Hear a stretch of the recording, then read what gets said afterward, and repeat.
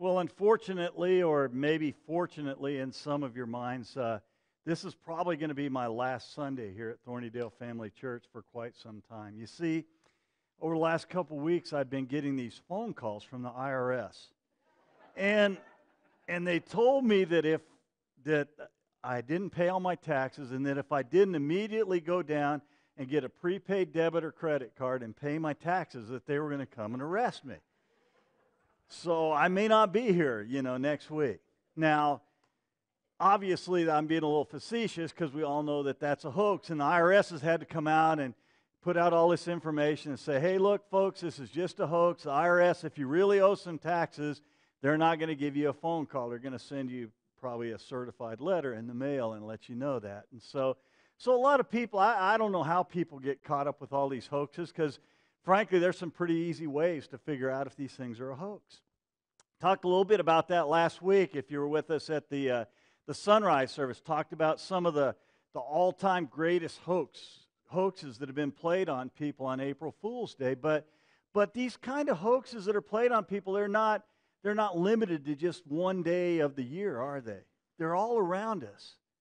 Some of you may have, if you're on Facebook, have seen this picture of Bill Gates where he's offering to pay $5,000 if you will just share this post on your timeline. Now, I'm not going to embarrass anyone here this morning and ask how many of you that are on Facebook actually shared that on your timeline. I'm not going to do that. However, I did see a couple of you, and I know you did that, so I'm not going to single you out. I know some of you got caught up by that. What's really obvious here is this is some kind of a hoax. What somebody did, some prankster, they took this picture, this next picture, which was done during an interview kind of thing that Bill Gates did on Reddit, and obviously they photoshopped the other stuff into it. And frankly, there's some pretty easy ways for us to figure out if these things are a hoax. And frankly, if you're a Christian, I think you have a responsibility before you go on sharing these things on places like Facebook and other social media. I think you have a responsibility to actually check those things out and make sure if they're really true before you go passing them on to other people. I think we have that responsibility. So there's places to do that. Now, that's all good and great, but what about if it's hard to really tell if something is true or not because we just don't have the original documents, or we can't really go back to the source, or there's not something else out there on the internet or somewhere else that would allow us to kind of figure that out? And what if that's really important, because whether or not this particular item is true or not, or whether it's reliable or not, really has an impact on our lives? And that's what we're going to be talking about this morning. This morning I'm going to begin a 5-part series where we're going to be dealing with some of the hard questions that deal with our faith, that deal with God, that deal with the Bible, with Jesus Christ. And obviously a lot of us have questions about those kind of things, don't we?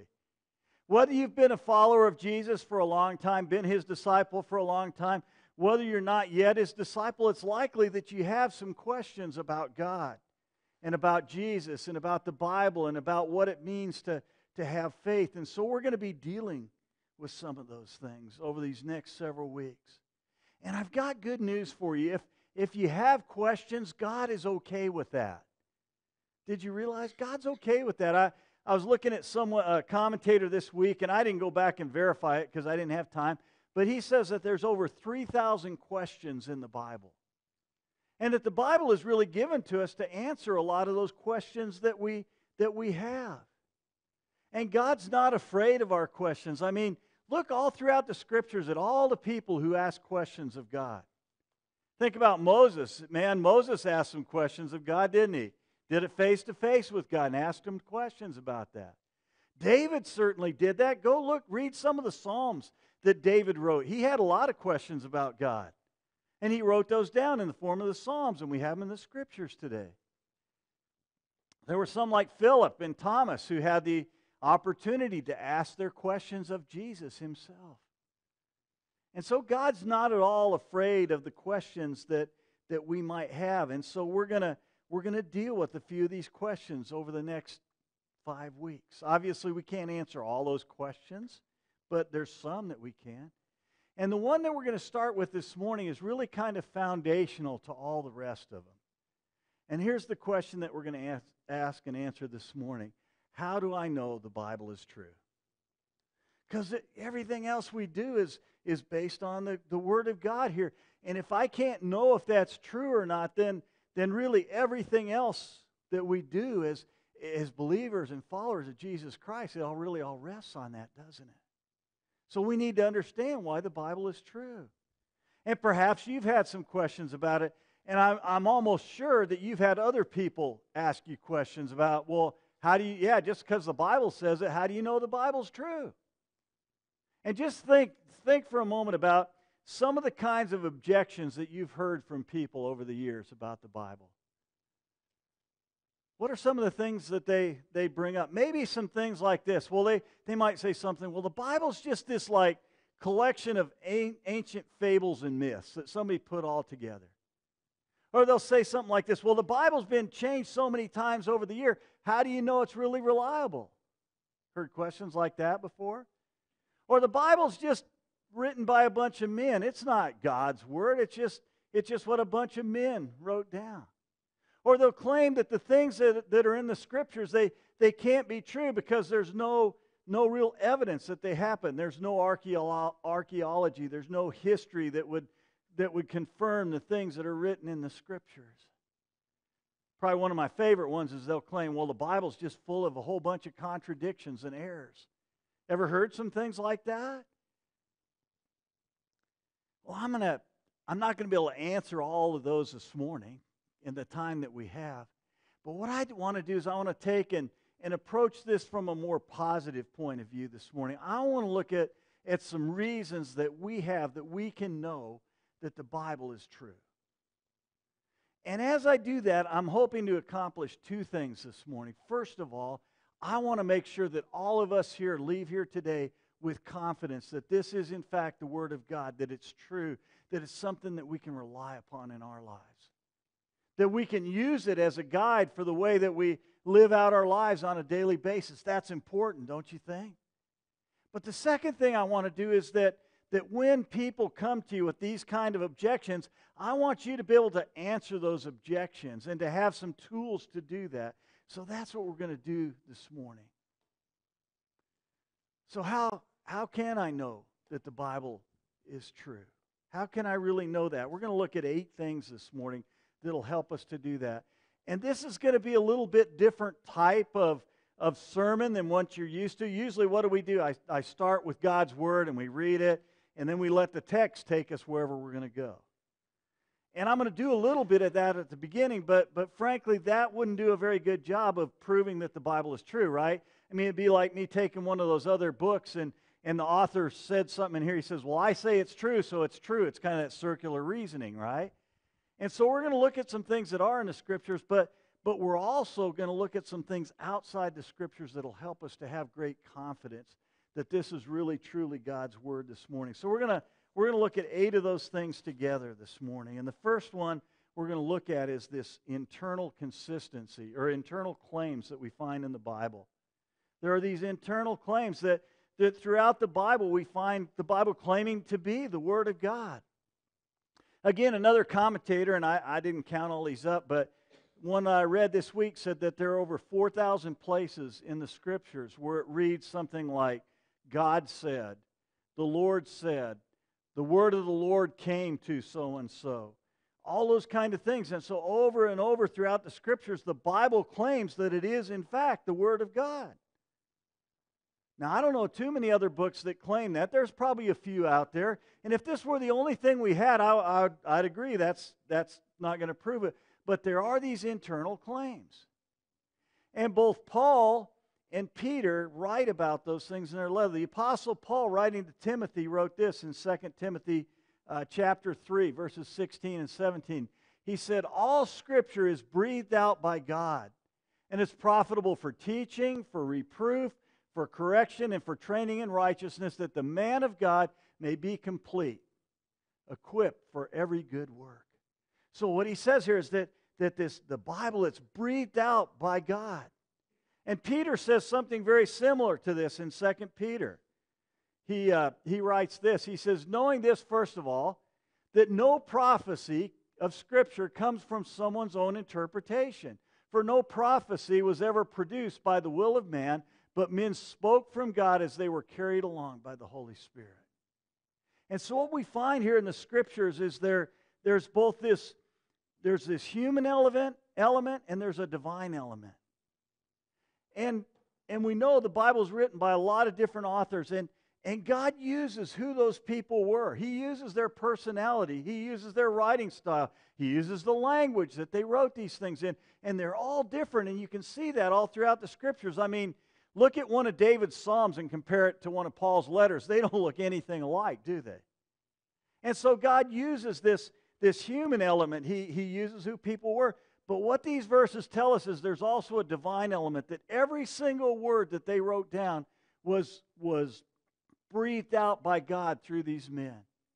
That the Holy Spirit guided every single word that they wrote down on the paper. So you have these internal claims, first of all, that the Bible is the Word of God. Obviously, that's not the only thing that would make us believe it. That's all we have, but it's important. The second thing we have is we have the testimony of Jesus. In John chapter 17, Jesus said this. He said that your word is truth. Speaking of the Word of God. And not only that, think about this. Jesus testified to the truth of God in a lot of other ways too, didn't he? Think about all the things he did. How many times did he quote Old Testament Scripture? You think Jesus would have quoted the Scripture if it wasn't really God's Word? He quotes the Scripture. Not only does he quote it, but he talks about the events that were recorded in the Old Testament. He talks about things like Jonah. And things that people would dispute are really true. But Jesus talked about them. Jesus, what does he do at the beginning of his ministry? He gets up and he unrolls the scroll of Isaiah and he begins to preach the Word of God. So Jesus, through his words, through his life, over and over, he testified that was the Word of God. The third thing that we have that proves that this is the Word of God is this internal consistency. What if I were this morning to take and appoint 10 of you? I just choose 10 of you at random. And I was to give you this assignment. You have 1 year to write a book about the meaning of life. And you all came back here a year from now and you turned in your books. How consistent do you think they would be? Probably not very much at all, right? You wouldn't even all have the same theme alone, the same subpoints and things like that. There wouldn't be any consistency at all. And that's even though you all speak the same language, you all live in the same community, you even all go to the same church. And yet those would be completely inconsistent. Now let's think of another book. A book written over a period of 1,500 years by 40 different authors in 3 different languages. What are the chances a book like that could be consistent, right? And yet that's the Bible. And it's completely consistent from beginning to end. It's the same theme woven all throughout the book. Here's what's really amazing to me. Think about the Bible like this for a moment. Think about that the Bible begins in the book of Genesis, which is written by Moses, and it begins where? In a paradise. And what's in the middle of that paradise? A special tree. And then when you get to the other end of the Bible in the book of Revelation, which is written by John, what do you have at the end of Revelation? You have another paradise. And you have a special tree in the middle of that paradise. And the entire Scripture, all 66 books written by 40 different authors, tells the story of what God did to make it possible for man who got kicked out of that first paradise because of his sin to be able to live in that second paradise because of what Jesus has done for us. That's pretty amazing, isn't it, when you think about it? That there could be that kind of internal consistency in the Word of God. The next reason that we have, the next proof that we have is this: history and archaeology. A lot of people over the years have claimed, well, man, you can't prove all this stuff in the Bible. I mean, there's no historical support for it. You just can't find it. And there's been a lot of things over the years where people thought that history and archaeology just contradicted what was in the Bible. But you know what happens? Every year we find more and more stuff, especially in archaeology. And guess what? The more we find that it supports what the Bible says. Christianity today, every single year for I don't know how many years now, they've come out with the top 10 biblical archaeology finds of the year. And every one of those things lends support to what we find in the Scriptures. And I could give you hundreds, thousands of examples, but I'm going to give you just two this morning that I think are really important. The first one is Jericho. Most of us are familiar with Jericho. There in Joshua chapter 6, remember, where the Israelites marched around Jericho and the walls came tumbling down and they went in and they captured the city. And for a long time, people said that's just not possible. I mean, walls just don't come tumbling down. And besides, they would say the city of Jericho was so big that there's no way the Israelites could have marched around it 7 times in one day. And guess what happened? In the early I think about the 1930s, there was a guy named John Garstang and several other archaeologists, and they actually found the walls of Jericho. And guess what they found? The walls of Jericho, when you capture someone like that, what would you think? The walls would fall in, right? But guess what happened? They had evidence that the walls actually fell out. Just like the Bible said, not only did the walls fall out, but when they fell out, they actually formed these ramps so that the Israelites could have marched right up over the walls into the city, exactly what it says in the book of Joshua. Exactly. And not only that, they found out that this fortified city of Jericho, it really wasn't all that big at all. The Israelites could have marched around it 7 times in a day and still had time to go out for dinner that night. It just wasn't that big, so they proved it. The other example I want to share with you is the example of the Hittites. And the Hittites are mentioned probably close to 60 times in the Scriptures. And for a long time, people said, well, there's absolutely no evidence there was ever anyone called the Hittites. Probably the Hittite we're most familiar with is Uriah, who was the husband of Bathsheba. He was Uriah the Hittite. And for a long time, people said there's no evidence there was ever that culture. And guess what happened? In the early 1900s, there was an archaeologist over in Turkey, and he discovered this cave, and they found all these pots with inscriptions and stuff on them. And guess what? It took him a while, but once he deciphered all the stuff that was on that pottery, guess what they found? Historical references to the Hittites.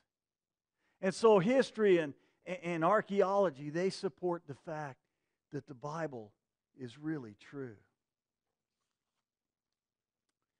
Not only that, there are all kinds of historical records that talk about Jesus. Most of them written within about 150 years of when he was here on earth, so they were very close to that time. And they talk about Jesus. They tell us he was a historical figure. They tell us about his death and about his resurrection and about his teaching. So we have all these historical records outside the Bible that all show us that, in fact, this Word of God, the Bible, really is true.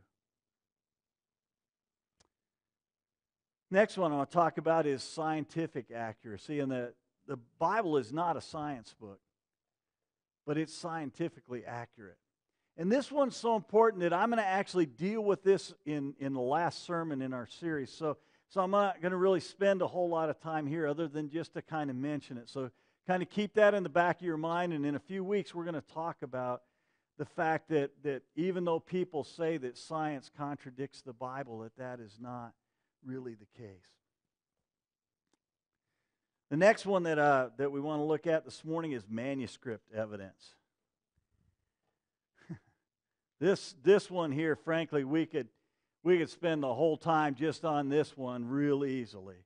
And I would encourage you to spend some time thinking about and studying about these things. And if you'd like, I can give you some materials so you can go back and look at that, because all I'm going to be able to do in the time we have this morning is to just barely scratch the surface here.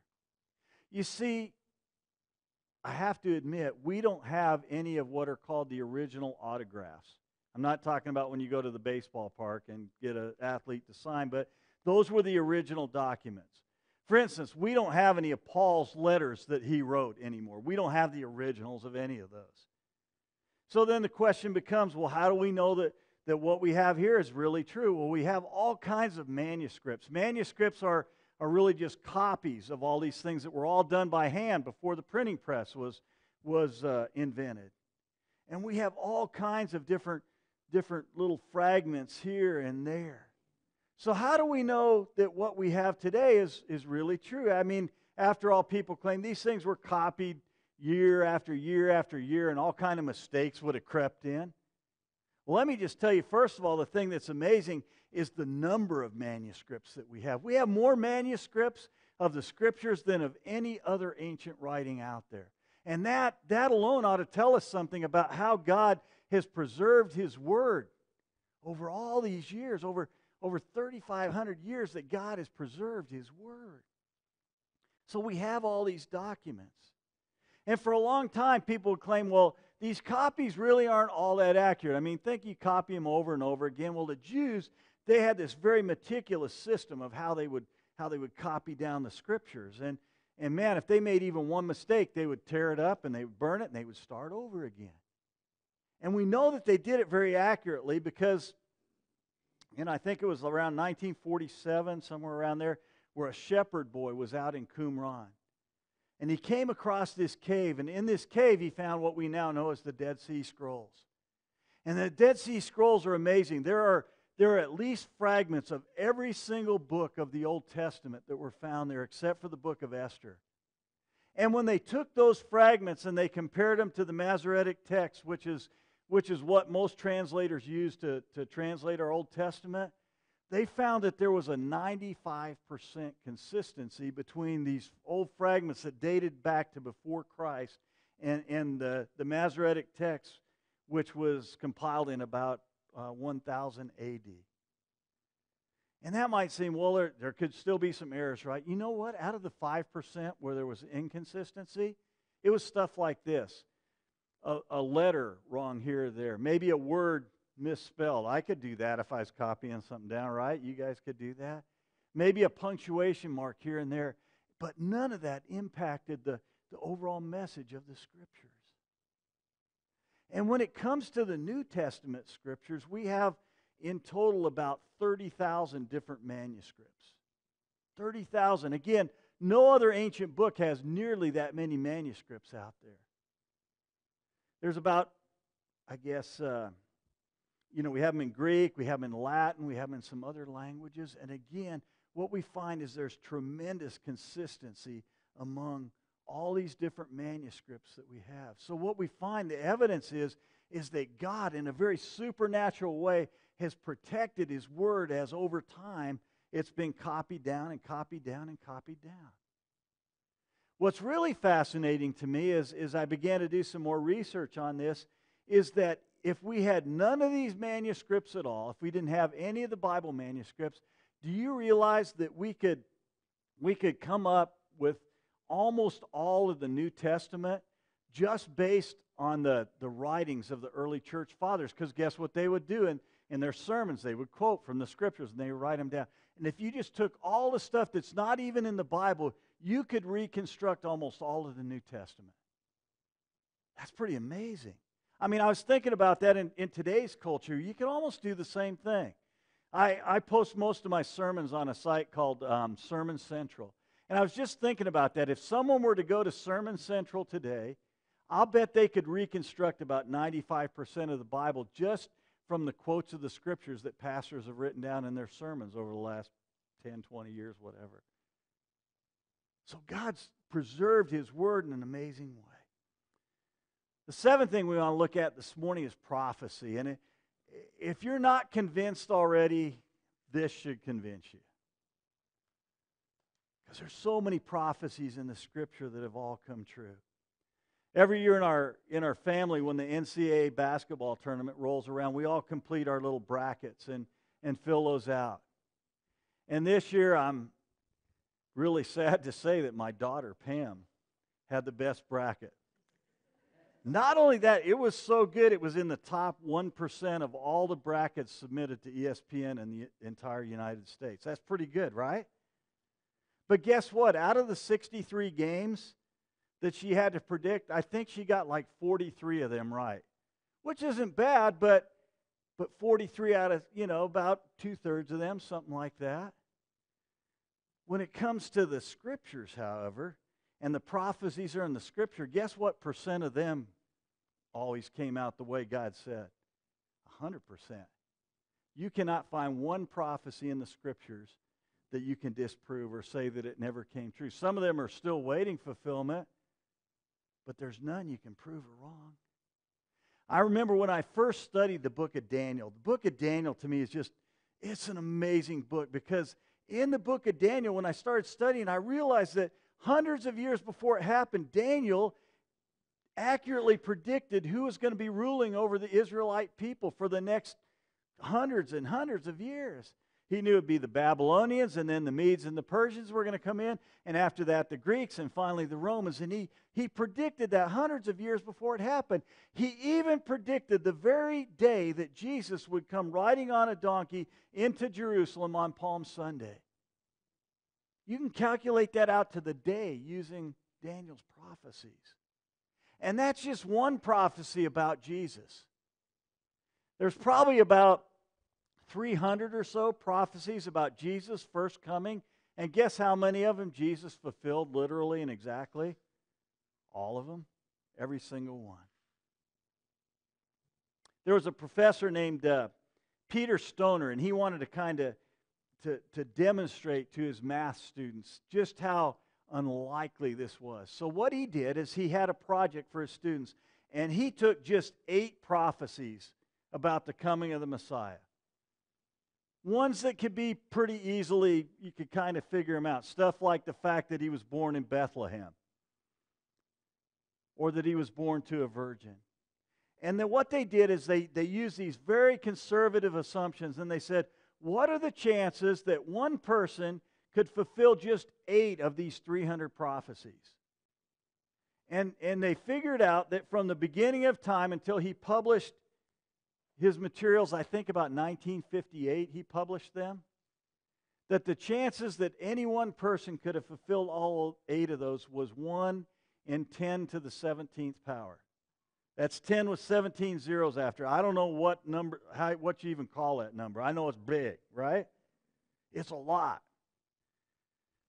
I mean, I was thinking about this. The odds of winning the Powerball are something like 1 in 250 or 275 million. So the chances that Jesus could fulfill all those are something like 5 trillion times less even than that. And you know what the odds are of winning the lottery? Not very good, right? Well, Stoner explained it and it even illustrated it an even better way than that. He says, here's what that's like. He says, if you could take silver dollars and you could get 10 to the 17th silver dollars, you could pour them out over the state of Texas and it would cover the entire state 2 feet deep.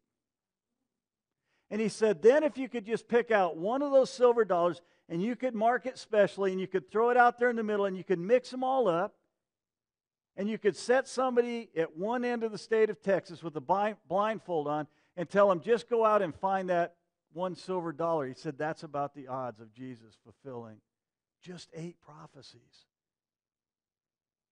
It's pretty amazing, isn't it? There's one more thing that I want to look at this morning that's proof that the Bible is true, and that is the power it has to transform lives. Again, if this is all we had, I couldn't prove the Bible by it, but I tell you what, when you combine it with all the other things that we've already looked at this morning, I think it's a pretty convincing proof. Because what's happened is over the years, the Bible has transformed both individual lives and it's transformed entire cultures. I know it's true in my own life. I know that the Word of God has transformed my life. When I grew up, it wasn't like I was entirely rebellious against God. I just didn't really have a whole lot to do with Him. And then one day when I was in college and Mary and I were dating, I've shared you with this before. She asked me to go to church with her, and I wasn't really keen on the idea, I'll be real honest. But I liked her enough, I figured, okay, I could go to church once. And something happened.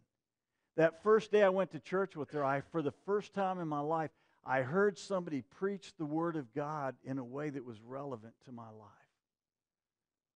And so I went back again the next Sunday because I want to hear some more of that. And the next Sunday, and the next Sunday. And guess what?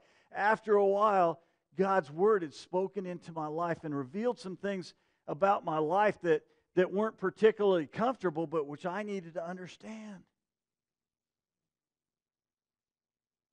I wasn't a bad person. I didn't go around killing people. I wasn't a real wild party guy or anything like that. But what I began to realize is that I was a sinner. And that my sin separated me from God.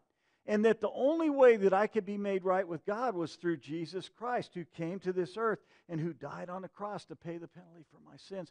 And so what? Guess what? God's Word completely transformed my life. And it's been doing the same thing every day since then as I read and study and apply His Word to my life. It changes my life. It's made me not a perfect, but a better husband. It's made me not a perfect, but a better father. It's made me not a perfect by any means, but a better pastor as I've allowed God's Word to transform my life. And God wants to do the same thing with you.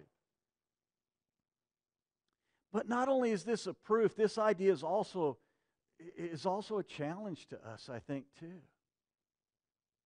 Because if, in fact, God's Word is really true, then we have to decide what we're going to do about it. We have to make the decision if we really believe this is true, we really believe it's the Word of God, if we really believe it's reliable, then will we live our lives based on what God's Word says? So it's a proof and it's a challenge. But not only has God's Word transformed individuals like me and like probably most of you in this room, it's also transformed entire cultures as the cultures are based on God's Word. I mean, think about our country when it was first formed, when it was formed on biblical principles. It was transformed by the fact that there were a lot of people who were living based on God's Word, and as a nation, that the nation was founded based upon God's Word. And so over the years, God's Word has transformed people and it's transformed cultures. And like I say, that's a proof, but it's also a challenge to us, isn't it? Because we have to decide, are we going to really take God's Word and live by it in our lives? You see, if all you do is come in here this morning and you leave and you think, well, yeah, I believe the Bible is true. Now, that's good. But unless you really believe it to the point that you're willing to change your life based on what's written there, then frankly, we haven't really accomplished a whole lot here this morning. So here's what I want to do to just reinforce this idea in our lives of the fact that God's Word can transform our lives. I want you to take out your Bibles and turn to Psalm 119. If you don't have a Bible, there's some in the seat backs in front of you. Fortunately, Psalm 119 is pretty easy to find because if you just kind of open your Bible to the middle, you're going to be probably in the Psalms somewhere or pretty close to them. And then you can find Psalm 119. And you will notice in Psalm 119 that it's arranged into these verses or stanzas, each one of which begins with a letter of the Hebrew alphabet. And so here's what I want you to do. I want you to pick out just one stanza. I don't care which stanza you pick out. You know what? This is an amazing psalm. Because I will guarantee you that no matter which stanza of Psalm 119 that you pick out, that God will speak to you this morning about His Word. So pick out any one. I don't care. Pick one out. And I'm going to give you just like a few minutes to just read that through several times. And just silently as you sit there to pray. And to thank God for His Word and what it does in your life. So does everyone understand what we're going to do? Find one stanza. Just meditate on it by reading it over silently for a few minutes. Pray about that. And ask God just to speak to you about His Word. Thank Him for His Word and what it does in